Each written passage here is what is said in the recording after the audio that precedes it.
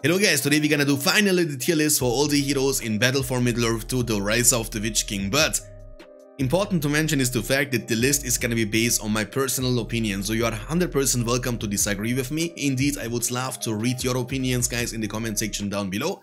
And also, this is not gonna be a power ranking, because power ranking is obvious in Rise of the Witch King. The most expensive heroes are always the most powerful heroes.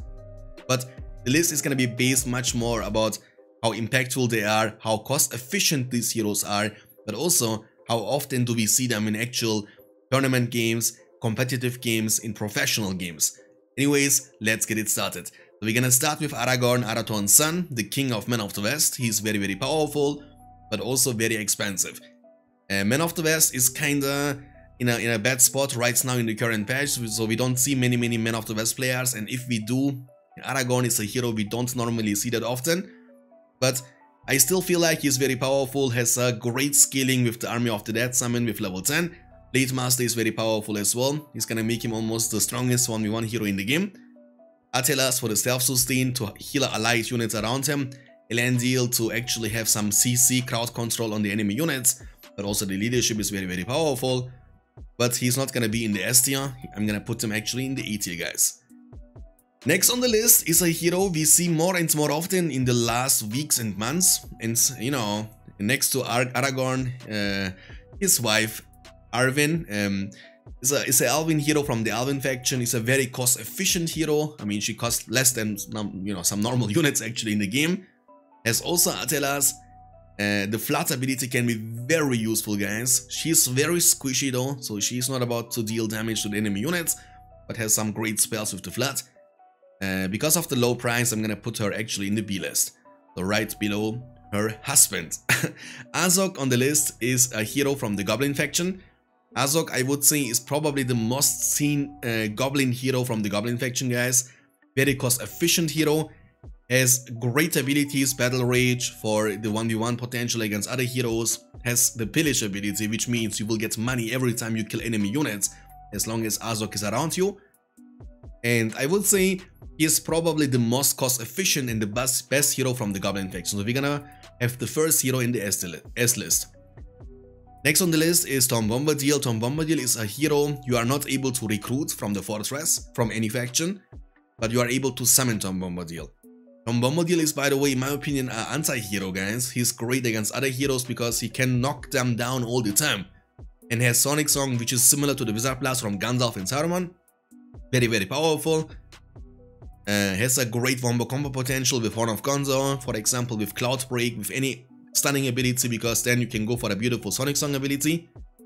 But you have to invest 10 power points for him, so most of the time you have better choices. We're gonna put him actually in the B list. Next on the list is a hero we were able to see, many more times in the version 7, in the current patch 2.02 version 8.4. We don't get to see Boromir that often anymore. I would still say he is one of the most reliable heroes from the Men of the West faction. Cost efficient, has Horn of Gondor, which is great, can stun the enemy units, has Captain of Gonzo to give experience, has also leadership in his kit, knockback with his passive, so he's pretty powerful hero. You're gonna put him in the E list, right after Aragorn. Next on the list is King Brand from the Dwarven faction. Is the most seen Dwarven hero in the game. Very powerful against some factions. With the Beast Slayer arrow you can actually one-shot ants, for example, one-shot eagles and monsters. The Slam Shot is a very powerful ability as well. Very cost-efficient hero. I'm gonna put him actually in the S tier list. Next on the list is a hero I would love to see more often, King Zane. King Zane is also a very powerful hero, but he is pretty expensive. He's like a very sportive hero. Has leadership, has fear resistant with the Stubborn Pride, has double buff in his kit because of the leadership and the Mighty Rage. And once you are, I believe, level 7, you can also summon the Royal Guard, which are very powerful units. However, a hero we don't normally see that often because he's very expensive. I'm gonna put him unfortunately in the C list. Next on the list is the Dragon Lord himself, the most expensive hero from the Goblin faction. Very powerful, the best flying hero in the game actually, in my opinion. You can cast Fireball from a safe distance. Wing Blast is very powerful as well. But again, he's very expensive, we don't get to see him very often, and I think he's also easy to be countered.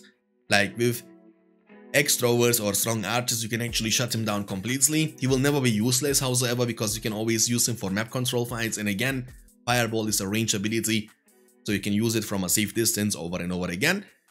But the price is very high, and that's why it's very tough to collect that much money and get him on the field. Because of that reason, I'm gonna put him also in the C list right next to the King Dane. Next on the list is Elrond, similar to King Dane. He's a sportive hero, Atelas, foresight, leadership. The whirlwind is very powerful, the restoration can be very powerful as well, but also very expensive hero. That's why he's gonna be also in the C. Next on the list is a hero, I think the most seen hero from the Men of the West faction. His name is Eomer, the Horse Lord of Men of Rohan. Has level 1 leadership, has outlaw leadership, which means you will get money whenever you kill units or buildings when Eomer is around. Is a great hero to counter some Cav units like Rohirrim, Gondor Knights, but also Spider Riders. You can, reliable hero, cost efficient hero. He's gonna be, in my opinion, the most efficient hero from the Men of the West faction. That's why he's gonna be in the S list. Next on the list is his sister, Eowyn. Eowyn is a situational hero, in my opinion. She can be very good with the smite against Thrallmaster units, for example, from the Angmar faction. She can be also a great counter to Mordor because of her smite ability. But other than that, I would say Eomer is overall a much better choice. Theoden is also a much better choice than Eowyn.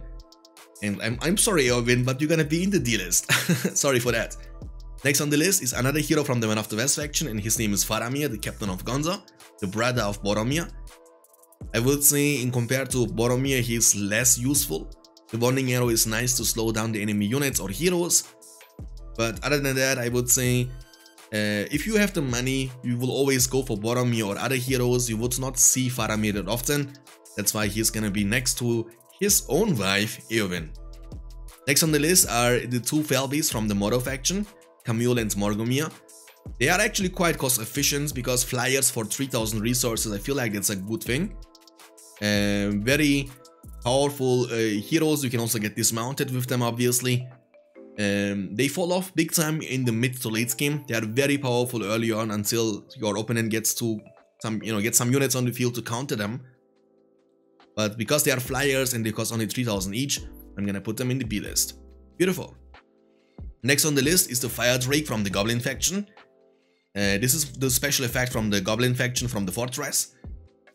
Also very situational hero, I would say. Deals massive amount of damage. Is a building destroyer, guys. He's very powerful, has the area damage, he can hit multiple units at once, but he's very squishy on the other side, dies very fast to pretty much everything, to archers especially. So situationally he can be a great choice. However, I feel like he is also very easy to be taken down. That's why he's gonna be in the C list. Next on the list is the Giant Eagle from the Elven faction. The same here also for the Elven faction, you can recruit them from the Fortress with the Eagle Nest upgrade. Powerful hero with the Wing Blast, similar to the Drogoth, the Dragon Lord from the Goblin faction. You can use him for map control fights, you can force your opponent to make multiple extroverts or archers to deal with him. I would say he's one of the better summons from the Fortress, guys. He's gonna be slightly more useful than this dude in my opinion, so we're gonna put him in the B list. Next on the list is my favorite hero of all time, Gandalf himself. Unfortunately, I won't be able to put Gandalf anywhere close to the S list because he's very expensive. Has a really weak early game with only one ability being available with the Wizard Blast. You need at least level 4 before you can be useful with this guy. So, in order to be useful with Gandalf, you have to first of all invest 4000 resources to recruit him. Then you also have to level him up. And that sounds all too much work, and we have not seen Gandalf many times. I'm making now content for Rise of the Witch King in the past 2.5 years. And I think I was able to see Gandalf maybe 3 or 4 times so far. That shows me that he's not reliable enough. Unfortunately, Gandalf, my dude, my wizard, you're gonna be in the C list. Beautiful. Next on the list is gonna be the Gloin's son Gimli.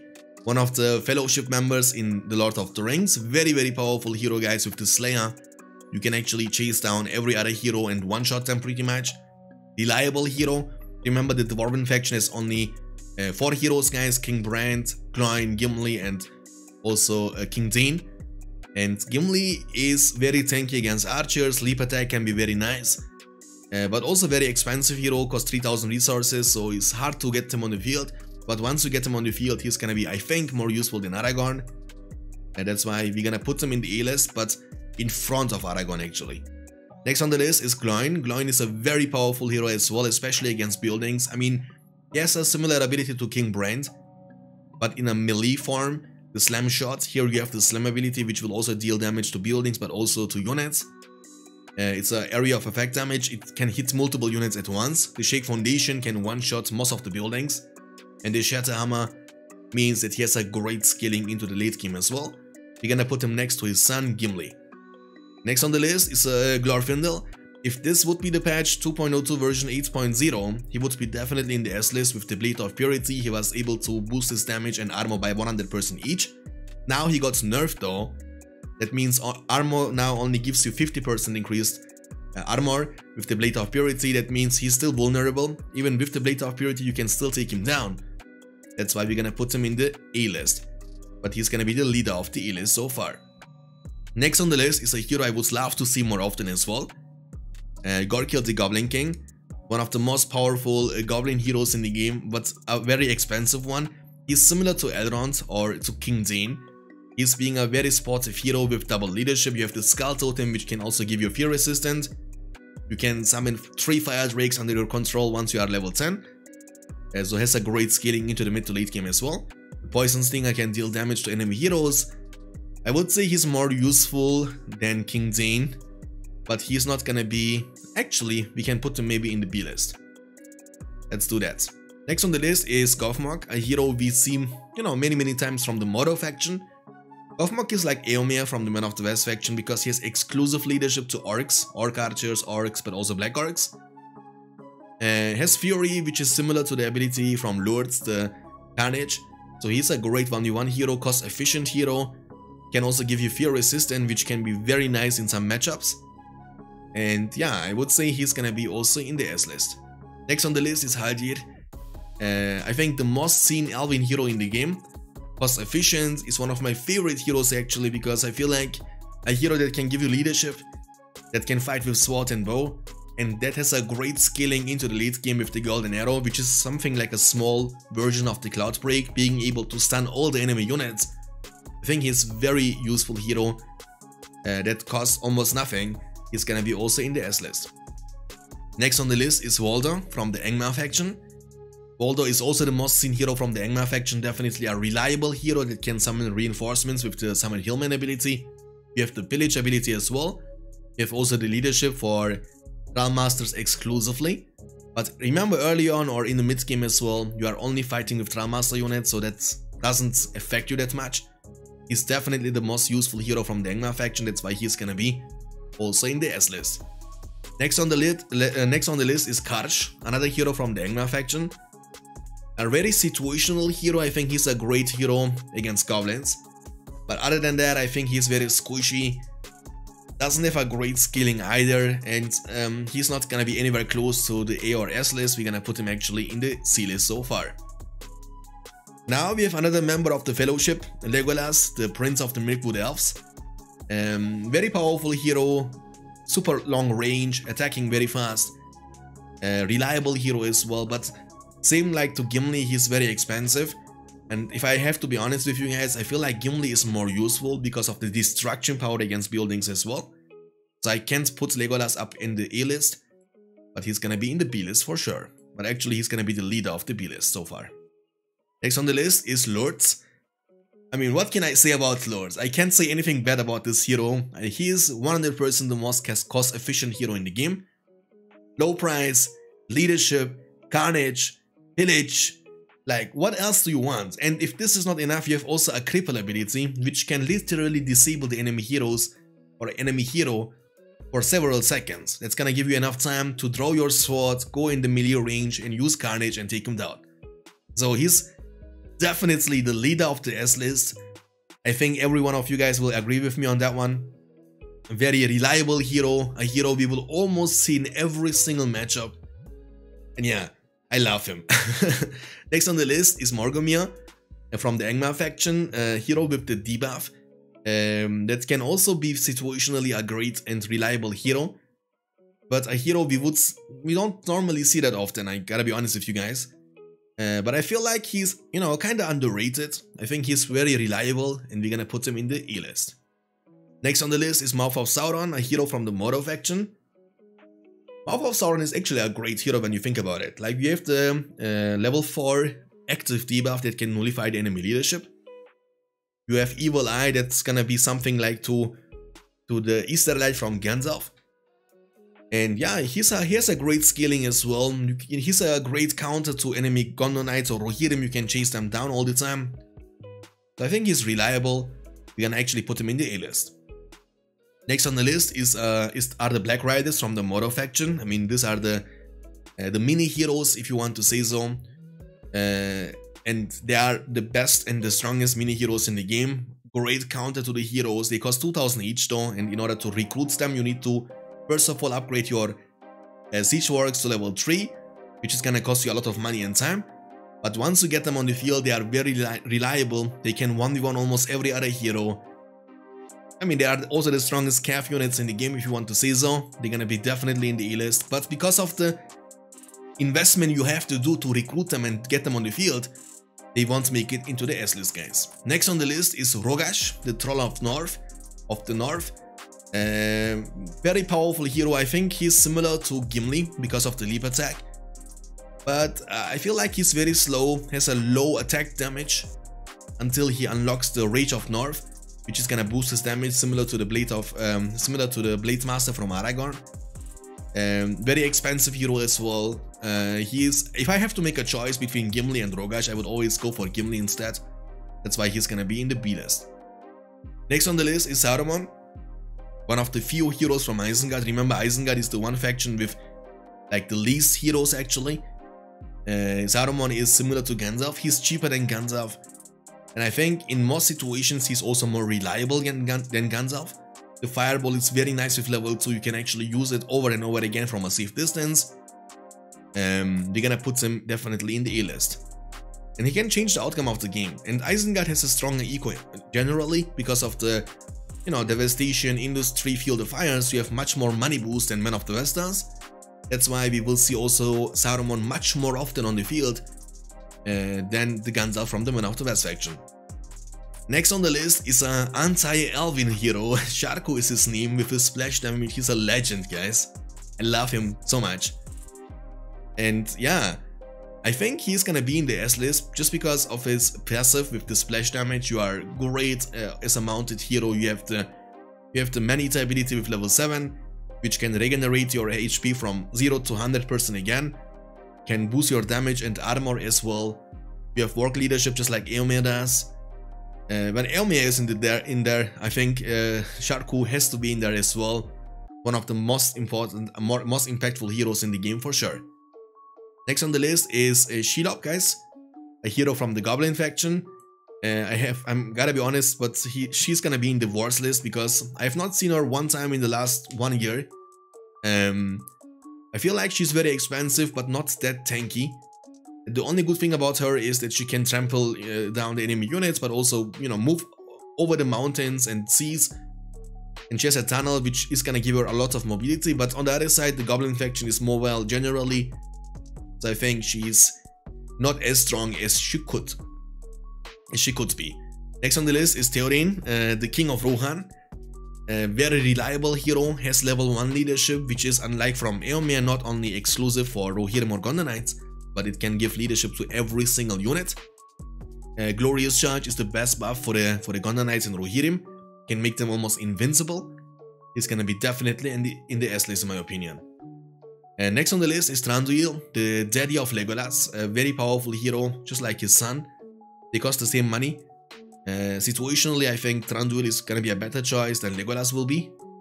So we won't leave Legolas without his daddy and put him actually next to Legolas. Next on the list is Treebeard, a hero from the Men of the West, from the Alvin faction you can recruit from the Ant mood. One of the best siege weapons in the game, tanky, can regenerate, can give leadership to the allied ants around him. And is the only siege hero in the game actually, if we don't consider Gloin as a siege hero. So he's gonna be in this C list, just because I think the other heroes gonna be in many more situations more useful. I mean, Treebeard, you will only see him on the field when you want to siege your opponent. He's not being a great hero to 1v1 other heroes. Next on the list is the Witch King from Angmar. I mean, we're gonna put them both together because they are very similar to each other. The only difference is the Witch King from the Mordor faction is on his fell beast and the Witch King from Angmar is on his horse. They are also very expensive units or heroes, but unlike Dragonlord Drogoth, I think they are more useful because of the active debuff. Which is, by the way, huge. You are nullifying the enemy leadership and, you know, debuffing their damage and armor, so it's easier for you to take them down, while it's much harder for them to kill you because they lose a lot of HP or attack damage. So I'm gonna put them actually above Dragonlords, but they're gonna be in the B list because they are very expensive. And the last but not least is Grima, aka Wormtongue, guys, the last hero from Isengard. I don't know what to say about this hero. I think he's like a troll hero, guys, same like to Eowyn. He can be very nice in late game. He has an escape ability with level 1. You can always scout your opponent and get away. The backstab can also deal a decent amount of damage to the enemy heroes. The debuff though is very great. You nullify the leadership, but Isengard doesn't need that because you have always Creebane, which is gonna replace that ability completely. But if it's on cooldown, you can also debuff then afterwards with Grima. On the other side, he's very cost efficient, he's very cheap, so you can get him on the field fast enough. And for my boy Hisoka, because he will watch this video and he likes this dude a lot, we're gonna put him actually in the E list. Alright guys, that's gonna be... Oh, wait a second, look, he wants to be in the D list himself. Alright, that's gonna be it for the hero tier list for Rise of the Witch King. And let me know your opinions in the comment section below. You can also... I'm gonna share this link with you guys, so you can also do your own tier list and share that with us in Discord. And thank you so much for watching. I see you next time. Until then, take care of yourselves, and as always, stay beyond standards. Peace, guys.